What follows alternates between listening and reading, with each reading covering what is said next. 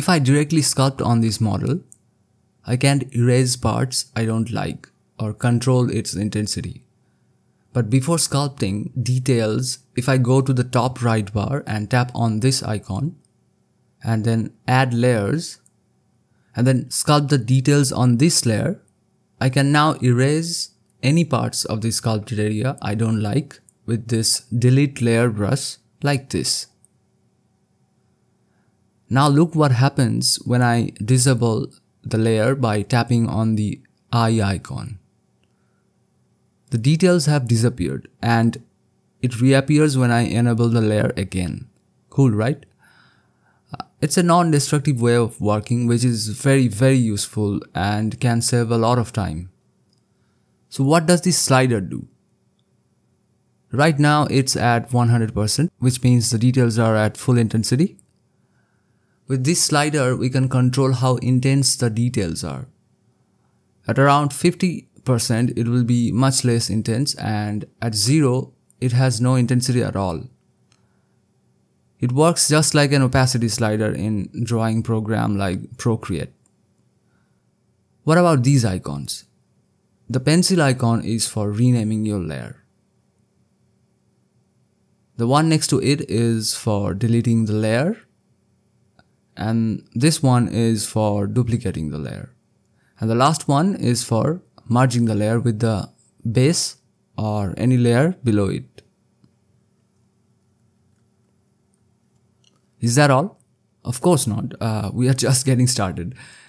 So right now these details are raised like mountain. But what if I want them to be carved like a valley? I can totally do it with ease thanks to these layers. Tap on 3 dots and you will get 5 new channel sliders.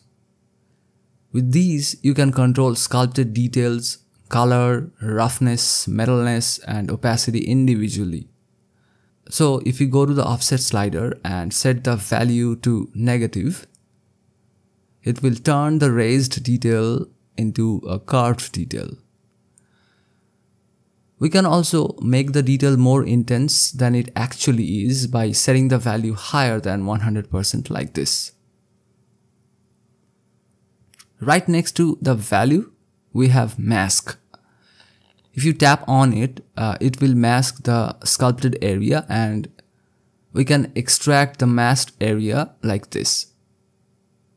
The smoothness slider determines how smooth the edges will be, and the edge loop is to control how many edge loops you want here, like this.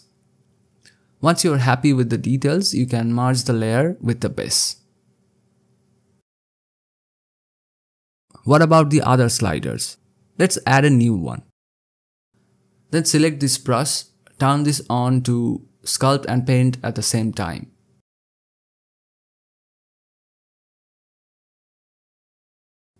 We just looked at the offset slider.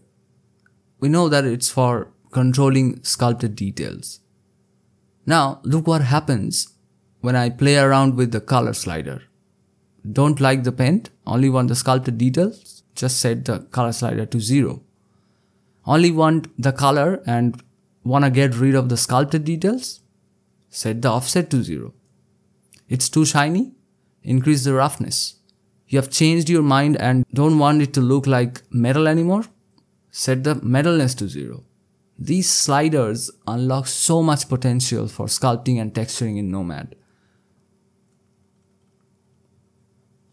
So after sculpting some details, if you go back to the base and sculpt on it,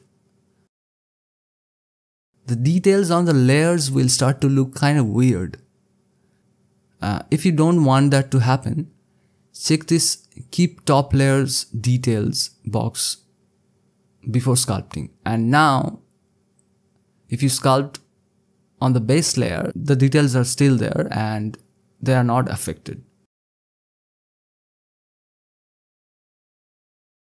And if you check the UI expand list box, it just shows the slider and other options for every layer you currently have. One last thing you can do is if you add a new layer and then with the move brush change the model shape, you can use the slider of the layer for morphing. Okay, so that's all I know about layers.